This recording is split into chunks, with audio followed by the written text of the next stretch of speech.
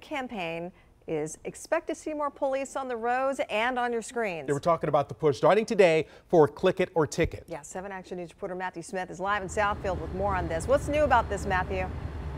Well, certainly the look and feel of the campaign. You know, for years, police have warned that this, buckling your seatbelt, it can reduce the risk of dying in a crash by 45%. But here's the thing.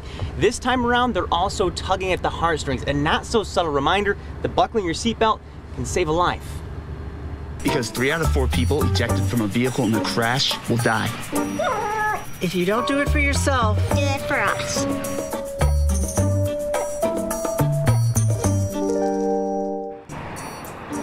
This is just one of the campaigns you're going to be seeing. It's called A Ticket From Us. Now, here's the thing. It's not just the TV ads. You'll see more police on the street starting today.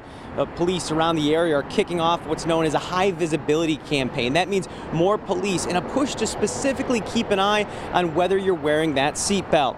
And this is a time of year police specifically don't want you to be missing out. Note police released statistics that the Memorial Day period last year, they saw the run this campaign. Well, they watched 19 people killed due to traffic crashes. That is a huge spike from years past, and they want to see a reversal. Out here in Southfield, where I am this morning, we know there's going to be more police. The chief noting, quote, if the enforcement crackdown wakes people up to the dangers of unrestrained driving, we'll consider our mission to be a success. If you know a friend or a family member who does not buckle up, please ask them to consider changing their habits.